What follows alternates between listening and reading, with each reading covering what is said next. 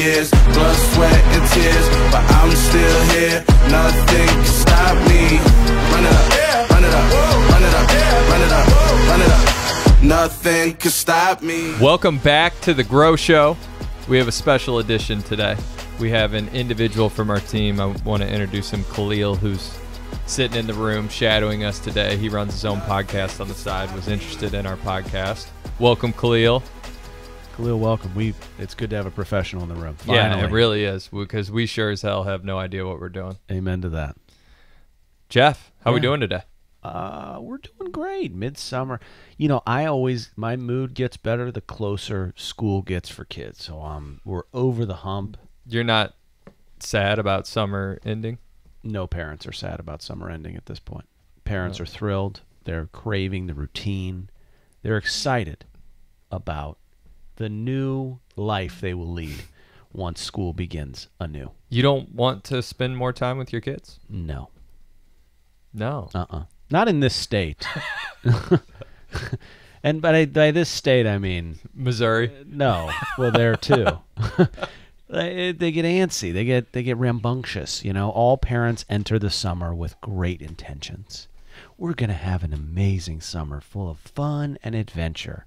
And it's like 4 hours in, they're screaming at me. It's like, no, we're gonna have a shitty summer, just like we did the last 9. Oh, they're great. They're the best. I wouldn't best. give them back. I'm just saying. Yeah. It's summer. It wears you down. You wears don't you know. down If you're a bit. parent, you know what I'm talking about. Best intentions. Now we're deep in it, but I see over the hill. School is coming. We're routines. mid-July. You're already to the end of summer. We're not even close. Oh, man. School gets out so early here. You have no idea. Teacher meetings. I mean, it's all the same thing. Finally. Yeah. Over the hump. Over the hump, and we're here. That's right. And we got some great stuff that we need to talk about today. But the first thing, as always, what's going on in LinkedIn?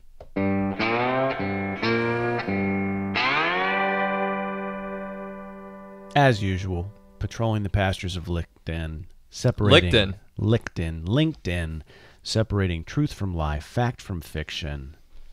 The first truth comes from Greg Shoemaker. Greg says customer email should be acknowledged by end of day or sooner the following morning under extenuating circumstances, especially if you're in a sales role, which everybody is. Show me how bad you want this. I think this is A, a truth, but B, something you need to build into the culture and the process of your organization. Eric? Yeah, we actually recently had a like string of issues of like people responding to clients the next day. Mm-hmm. And we just made it very clear as an organization that if a client responds to us in the morning, we need to get back to them by lunch. If they respond in the afternoon, at the latest by end of day. Things move too fast in this day and age, and I want my information now. Now, what I do want, I believe in time blocking, I believe in working your day with intent, and I believe in not jumping on every single issue that comes up, but you should be able to get back to somebody within the day every single time. And it's the one thing, as if you're managing accounts or if you're in sales, you have 100% control over, that helps your results. Key word in this particular post is acknowledged. Yep. Acknowledged. Yeah. That doesn't mean every client email needs to be responded to with a 5-paragraph essay. Exactly. But it needs to be, hey, Eric, saw your note. At a minimum, hey, Eric, saw your note. Want to give this a really thoughtful reply. We'll be back to you by X, but didn't want you to think I didn't see it. Exactly. God, it makes me feel good when I have something like that. Yeah. As opposed to, I sent it in the morning and now it's the next morning. Yeah, no, I was busy. We're dealing with this with a vendor right now. Mm-hmm. And we've been kind of waiting on something for a while, and we've had to push, and that's just not... No pushing. Yeah, don't make me push. But build it into your company. Build it into your culture. Yep. Boy, oh boy. Truth. A lot of agreement. The next comes from Aaron Turnmeyer. You're Eric. This is Aaron. Aaron Turnmeyer. A lot of people applying for jobs. A lot of people receiving resumes in today's day and age. Never any shortage of folks getting hired or trying to get hired or folks hiring. Let's do some resume tips. After reading hundreds of resumes for the first time in what seems like ages, I thought I'd offer some tips to job seekers after seeing some trends. I'm just going to read a couple. No pictures. Really, fun fact, pictures on resumes became a thing in the mid-1950s and 60s when some companies were trying to bypass racial discrimination laws. What you look like should have no decision on whether or not you can do the job. No pictures. Second, no bold red, bold pink, or bold neon green. It hurts to read. Yes, it stands out and it is different, but not in a good way. And the last one I'll read, and Eric, I know you love this one. No resume should be 8 pages long. Keep it short, sweet, and to the point. Maybe counterintuitive, but it's not impressive. Rather, it causes a sigh before I even read the content. Yeah, here's my thing. I'm not a big fan of resumes in general. Oh, really? And here's, I know they're a necessary evil, and you have to have one. It's table stakes. Call the company you're trying to get hired by. Send them a message on LinkedIn. You still got to give them a resume. They're going to say, send me a resume. I didn't say. I said you have a resume. They're going to say, send me a resume. Yes, they will, but if you have a conversation with them, now it'll mean something, and it doesn't matter if your resume is pink, green, blue, you have your picture on it, you don't. It doesn't matter. You talk to them, you have a relationship. It's a terrible take. What are you talking about? It's a terrible take. If you're going to hire a sales rep tomorrow. Yes. And they see the job posting, and you have 10 resumes on your desk. Right. Somebody gets you on the phone, finds your cell phone, Zoom info, texts you, hey, Jeff, I'm interested in the position. I want to call you. Calls you. Yeah. Has a conversation. No doubt. You love them. And then they send the resume. That's not better than being in your stack? The second part of what you said is what you said. You got to have a resume. I mean, at some point, that's what I said in my first answer. You got to have a resume. And the resume. Table stakes. Do you know what table stakes are? Table stakes is what you have to bring to the table. I mean, nobody explains the obvious to the informed like my friend Eric Watkins. It's unbelievable. Let me explain something. The resume is so... It's all you have in so many cases. Yes, I suppose some people get a hold of the hiring manager and do the call. But in most cases, and by the way, I'm hearing this with people in and around my world, they're flipping resumes into what appear to be nowhere. That's what it feels like. And maybe it's because their resumes suck. Yeah, you should go above and beyond, but maybe your resume sucks. Yeah. And you know what? No picture, completely agree, and with all the rationale. I don't want pink highlighter. Absolutely not. That tells me nothing about Black you and that white. I like. Absolutely right. And I got to tell you something. I bet you Obama could get his resume on a one page. Yeah. So can you. Yeah. And I 100% agree with that one. And Aaron also says, don't make your resume small by reducing the font size to 6. I don't want that either. Just tell me what you've done. You haven't done that much. I guarantee it. And if you have, you're not getting a job that you need a resume.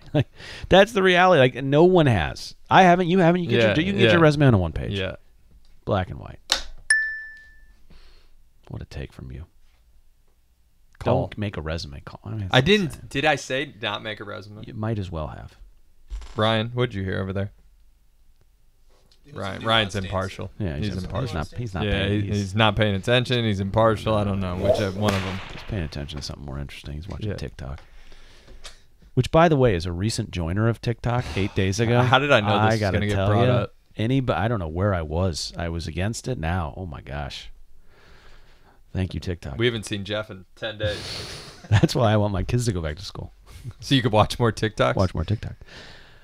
Really hot take on the future of outbound sales from Cody. The lies. A hot bad take. Kind of sounds like sales and marketing are going to get closer together, with a salesperson reaching out only to very warmed leads that are picked based on engagement level to marketing. What a wonderful world this will be. The sales reps are going to be able to look at a list of prospects and go, ooh, that one's not hot enough. That one's not hot enough. Finally, I can call this prospect that has been warmed. Eric, is that where Yeah. we're at? Tell people how great it's going to be once we get to this Yeah. Disney world of selling. Yeah, not going to happen. And if you do that as a company, you're missing out on 95% of the market. What are you doing? Yeah, that you go build relationships with, and you get a proprietary lead instead of competing against 5 other people. Yeah. Now, by the way, if you work at a company where you can select which leads you're able to work because some of them aren't warm enough for you yet, let me know the number. Yeah, let me know the number. Congratulations to you. There's like 6 They grow on trees. 6 companies on earth like that. Yeah. No, that is not what's going to happen at all. Maybe sales will get closer to marketing. That's going to fluctuate like an accordion, Sure. like it has since the dawn of time itself. But you're not cherry picking which lead. Don't do this. Don't fall into this trap. Don't think this is going to happen for you sellers, No. sales managers, sales leaders, CEOs, owners, founders, VPs of sales. No chance. Yeah, Sorry. There's people out there's like this dangerous narrative of people out there that are like, we're just going to hunker down for, really focus on our client base and then drive marketing to get leads in. Yeah. And they're going to be in a worse spot here relatively shortly where they have no idea where their next deal is coming from. Let me dispel any myths and rumors. Prospecting's harder, but it surely isn't impossible. Right. And don't give up and try to go to something like this. That's just not going to work. I mean, good luck if it does. Great. Good on you. I want to invest. Right. Call me. Lie. What business is that? I have no idea. Okay. Maybe isn't in business since that post. We don't do follow-up questions in my section. Okay. We just let me go. Okay. Okay. All right. Well, moving on to the 50 for 50 today. This one's near and dear to the heart. It's literally near. Near and dear. Right.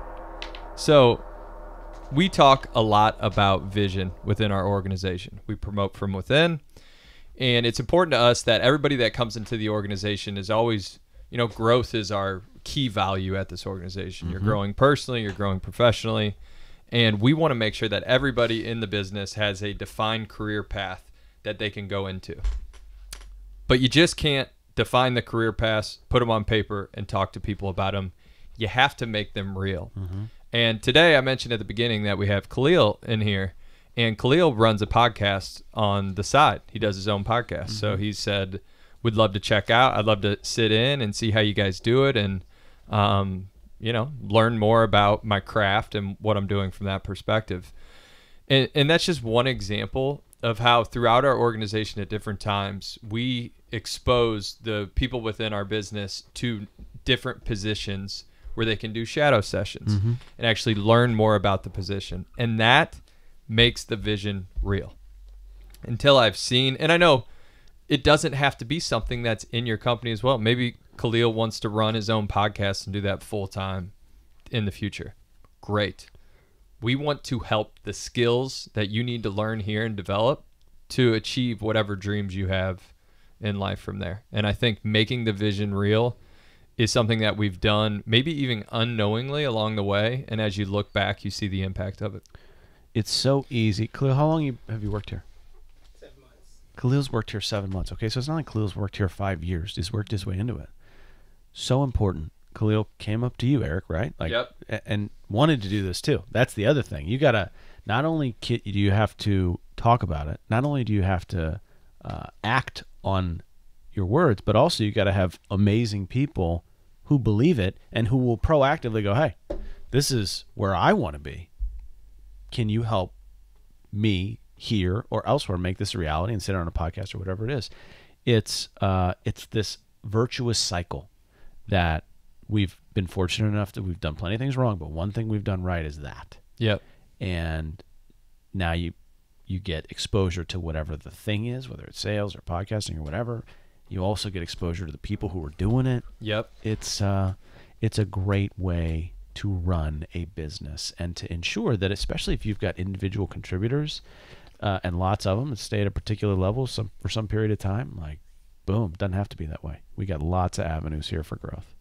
Yeah, one of the hidden benefits as well is when you shadow individuals in different departments, they start to learn more about the company as a whole. And what you find is, I wanted to shadow someone in operations, and they learn more about how we make our list. And then someone has a question on their team about, man, this list isn't good. Well, this is their process and how they make it, and they educate them on that. And it's hard to put a value on what that is, but the more collaborative you can be as a business, the better you're going to be. And the other thing is, you avoid the following exit interview. Are you going to one more me on my own section? Went, you went, I went. I didn't realize there was a. Go ahead. I didn't realize there was a code of conduct. That's okay. Yeah, just go ahead. But yes, and you avoid the exit interview conversation of, yeah, I'm leaving. Why? Well, I didn't grow in my position. Well, why not? Well, I didn't really know what I wanted to do. And now I know because I went and found some other job, and that's what I want to do. Well, like, you could have probably found whatever that was here if we had just exposed you to more stuff. Sure. One more thing. One other thing. God. The last couple of weeks, you've really, I think, behaved yourself because we had guests and you're in Kansas City, and that was kind of a fun thing for you. Today, different. You bring your whole self to work. That's what I've been told. Definitely. I'm all here. You are all right. No question about that. Well, one of my favorite things to do every single week is not only mining for growth gold, but passing it from myself to myself. So, thank you, Ryan. So for today, mining for growth gold, we're digging into show rate. And we have talked about this before, but I want to go back over it, and I want to reiterate the importance of it. When you are setting an opportunity for your sales team, or maybe you're doing this for other companies, whatever it may be, on that appointment call, you need to get the calendar invite accepted on that call. You need to actually physically, you don't have to write in all the information. You can even just say, hey, I'm sending you a skeleton to make sure that it's blocked off on your calendar. And there's a couple reasons. A, when we started this, we did it just for show rate, to make sure that more appointments show up. Naturally, if someone accepts the calendar invite, you're going to have a way higher likelihood of showing up. The second thing, people today have their email spam filters tighter than a pickle jar. Like, there are some companies where you're going to land in spam. It doesn't matter what email you're sending from. And so figuring that out right then and there versus 2 days later where they realized it's in their junk. Third thing, you get a pulse on how excited they are about this meeting. It becomes real when you have to hit accept and know that you are showing up to a meeting, and you can address any concerns right then and there.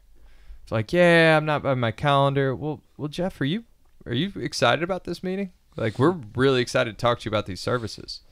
And I just think this is, instead of just, you get so excited, you get the meeting, okay, we're going to meet at this date, you get done with it, great, I got a meeting, but go that extra step, get the calendar invite accepted. Tighter than a pickle jar. Tighter than a pickle jar. Boy, you ever tried to unscrew a pickle jar? Never. Not my thing. You don't eat pickles? That's not my role in my family dynamic. I'm not the unscrewer. Katie does the pickle jars? Oh, she's amazing at it. Let me say this. I view this in a more boring way, and I'm harping on the spam filtration, and I'm harping on the pickle jar. You are now hearing more than ever, anybody who's in sales out there, I didn't make it on my calendar. Right. I didn't get that invite. Okay. Well, is that an internal issue for you? Maybe, but maybe it's totally out of your control. Yeah. And maybe you have to be on an approved sender list that's either actually dictated by that customer, or you have to have had some back and forth with that customer, and then the system will know to accept your invites. This is completely logistical to me. Also, calendar systems are different. Some you have to accept the invite for it to be on your calendar. Some if it's in a light gray versus a dark gray if you accept versus don't accept. Some if you don't accept the invite, someone else can't see it and they can book over it. To me, this is purely logistical. Make sure they accept on the phone, because they might be telling you the truth that it didn't make it on their calendar. And then the other thing, so the reverse, when you get somebody back on the phone, and let's say they didn't show up for the meeting, what's the easiest thing for them to say of why they didn't show up to the meeting? Of course. Yeah, never made my calendar. Right. Right. And you get rid of that right up front. So, boring, simple, not super easy to implement because it's an extra step that everybody has to go through, but important. Very, very important. Very important. Jeff, what do we have for Tales from Sales? Tales from Man, blasted in our ear. Oh my gosh. That last coin falling really makes it. There's 1,000 of them. The last one really doesn't. Yeah. We're talking about commitment on the prospecting side today, committing to the meeting. We're also going to talk about committing on the sales side, and I'm going to talk about a very specific person. Because we've talked, Eric, endlessly almost, about when you're on a sales call, you must schedule a next step. But for some people, that is not enough. A next meeting is not enough. And I'm going to tell you something, I'm one of these people. Because the people I'm talking about are the get swept up in the moment, get excited people. Mm-hmm. I'm a get swept up in the moment. Oh, you're pitching me a product. I am excited. This is awesome. I'm in. I love it. I get swept up in the moment, especially by a good presentation. Yeah, for I'm sure. there. And I am the most dangerous prospect to have in your funnel. I'm This dangerous. guy, because they're getting off. This guy's going to buy. He's going to buy. I'm telling them I'm so excited. And then I am gone. Because if I'm getting that excited about your thing, I'm getting that excited probably about a competitor's thing. I'm getting that excited about my next meeting. And then, you know who that person isn't? Logistics person. Like, that's not me. I'm not a logistics person. Get swept up in the excitement and the wave person typically isn't a logistics person. So what I'm going to probably do is I'm going to get really excited about whatever product or service you're pitching me. And then I'm going to go talk to someone who is a logistics person. And what are they going to say to me, Eric? 12 things of why it's a bad idea. Slow down, Jeff. Slow down. We ain't buying it this month. We're not buying it this year. Yep. So these are tough people to handle, and you got to know them, and you got to manage it right. And scheduling a next meeting isn't enough because I'll blow off that next meeting. As soon as I get to the logistics person and they say no, then I got to blow it off. And I haven't given you the concerns yet. Yeah. So we got to go a step further. We got to be uncomfortable in the next step for this person. And typically, depends on your sales cycle. It could be earlier in the sales cycle if you're selling something a little lower dollar with a quick sales cycle. It could be later in the sales cycle if you're selling something at an enterprise level. But still, it always works. I'm going to give you a couple of tips and ideas. I'm going to give you 5. Eric, latch on to whichever one you like. Yep. All of these I've used. 1, and this is enterprise setting, non-binding LOI. I've used a non-binding letter of intent, which means absolutely nothing legally. Literally nothing, but it's getting someone to sign something. Next, simpler, schedule your first customer-facing interaction. Okay, and I have 2 ideas here. Onboarding is easy. If you do onboarding, on the call, great, Jeff, I'm so excited, you're excited. What time's good to schedule the onboarding? Whoa, boy. Wait a Becoming second. real. Now I got to backtrack a little bit. Yep. Alternatively, it's look, we've really thought about this. We have a perfect account manager for you. We'd love to introduce you so you can kind of get to know the team that you're going to be working with. When's a good time to meet that person? That's another easy substitute. Second, awesome. We're so excited, or I guess this is third, I suppose. We're really excited to have you on board as a customer. We'd love to fly you out. When would be a good time? We'd love for you to come to our offices and tour. And we're going to set something up, so you're going to be there. And then the last one, if you have a podcast, or if you have a session where customers or prospects talk to your team, fill them in on the market, or you want them to talk to the sales team, invite them to that event. Invite them. Ryan, we're so excited to have you on board. We can't wait. Would love to have you. We do a little series where our salespeople hear from the market, where our leadership team hears from the market. Would you mind participating in something like that and just sharing some thoughts on the process, given that you're sort of becoming a customer now? Don't get swept up with the get swept up in the moment, people. Next step meeting's not enough. I'm going to get logisticsed. Yeah. And therefore you're going to lose a deal. So I love this. I think to me, I sum this up as you're making it real. You're making it real that they are going to be buying the product. Yep. And when it goes from, oh my gosh, this sounds amazing, to I have to go talk to the logistics person, that's the next step in making it real. Right. And so what then probably comes out is, well, I probably shouldn't fly out yet because I still have to talk to Katie and I know she's going to have concerns. And now, perfect. That's what we want. Good. It's on the call. And most of the time, if you just go, walk me through the decision-making process. Go, look, I'm going to go talk to Katie. It's going to be no big deal. And that, like, that's what I'm going to say. Yep. And that's not true. I'm just going to say that to move this along because I know what you're going to say. Yeah. I got to talk to Katie. Well, what's Katie going to think? Yeah. Like, I'm going to avoid that. I'm hip to that. I'm going to avoid that conversation. Yep. And making it real. What's your favorite one? It really depends on size of the deal, whether or not it's a signer. There's a lot. I can tell you the non-binding LOI is awkward in a lot of cases, but I got to tell you it works like a charm. Like our conversion, we used to sell really big deals to really big health systems, so it made a little more sense to like commit some resources, and we'd say, look, great, we'll send over a non-binding LOI. It's exactly what it sounds like. It's just a letter of intent. It's non-binding. And then people go, I'm not going to sign that. Yeah. Well, why not? It's just non-binding. It's literally, it says it in the thing. It's non-binding. There's no reason not to sign it unless A, you can't sign, or B, you don't want to sign. Right. And you find out, well, I don't have the authority to sign anything. Yeah, and that's like the strictest thing you can do, the non-binding LOI, or like have them fill out an application. Yeah. Okay, great. You have to fill out the application now. Yep. Yeah, it was interesting. I was listening to one of our sales pitches the other day, and the guy was like, I love this. It's like, I am 1,000% in. I just have to find the budget. And we didn't figure out what that means and like dig into that. This is where these calls are won or lost. This is where prospects go ghost. Yep. Like, I love this. Those are 5 easy things you could do. And it's probably you do with anybody, but there's plenty of people where they're really analytical, and if they say they're doing it, they're doing it. Like you don't need to worry. I mean, sure, maybe you could, but it could be overkill. This is for get swept up in the moment person. By the way, you're like this too. Yeah. You're a little better than I am. Yeah, slightly. But take the example of the pitch I was listening to. Yeah. The guy's like, I'm in 1,000%. I just need to find the budget. Okay, great. Well, if you're in, like, I'd love to fly you out next week. Right.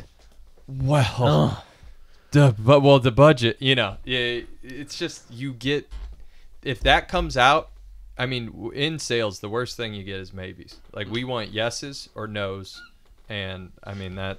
I love it. I want to track the win rate when people say I'm 1,000% in. I bet it's 0. I bet we close 0% of deals where people say I'm 1,000% in. Because that's the shit I say, and then I'm 1,000% out 10 minutes later. That's a very good point. We should look at that. Thank you. By the way, shout out to our win rate when the Grow Show is mentioned. Oh, we really buried the lead on this. This is so exciting.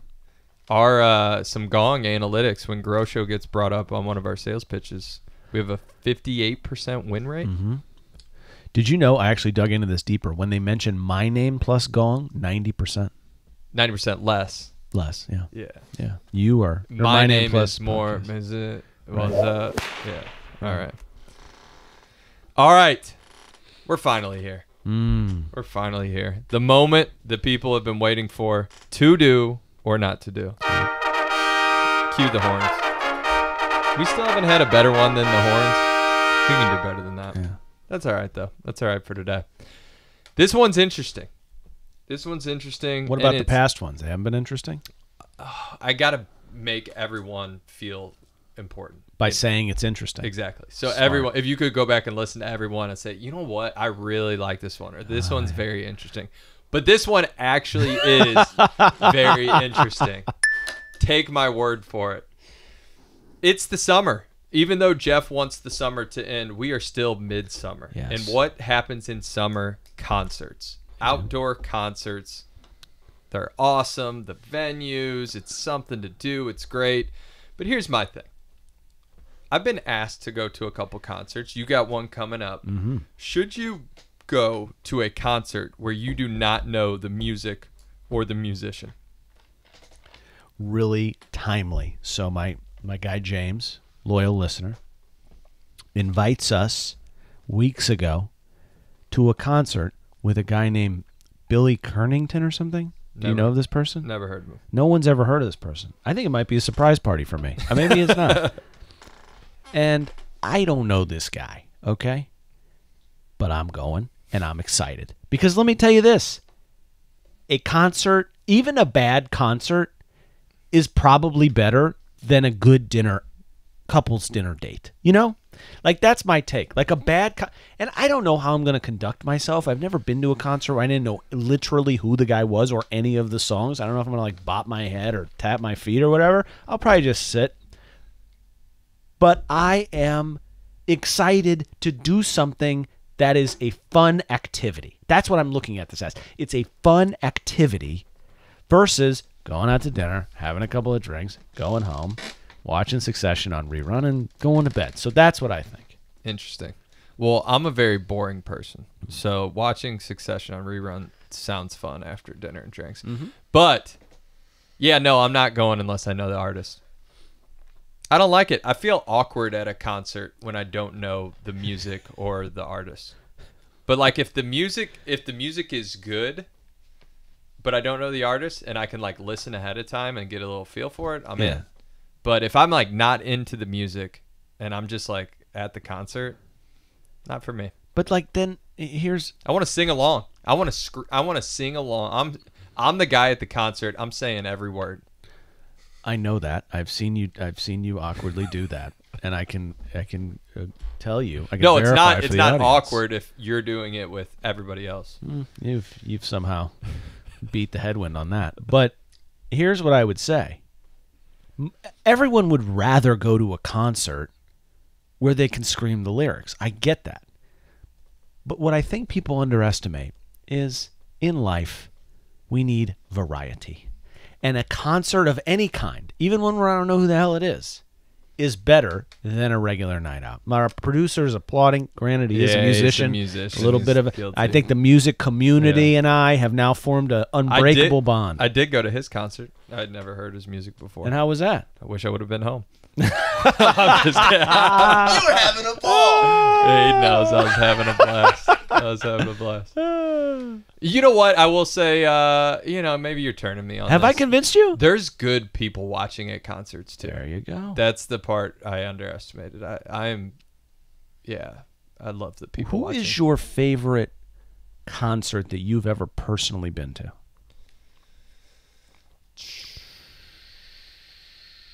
Luke Combs.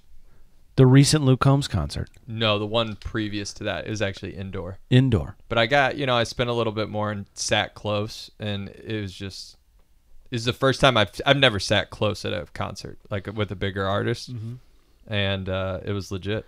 You know who my first concert ever was? Who's that? You're never gonna guess it. I'll give you 3 guesses. I don't want any guesses. I want 3 guesses. I'm gonna. Give They you are 3 in guesses. prison now, I believe. That narrows it down. I have no idea. R. Kelly. Okay. First concert I ever went to. Is that right? Yeah. Not Was great. Hey, he at the time before he had jams. Like I didn't realize how many songs he had, but now I regret that that's my first concert. It's getting cut. My favorite concert.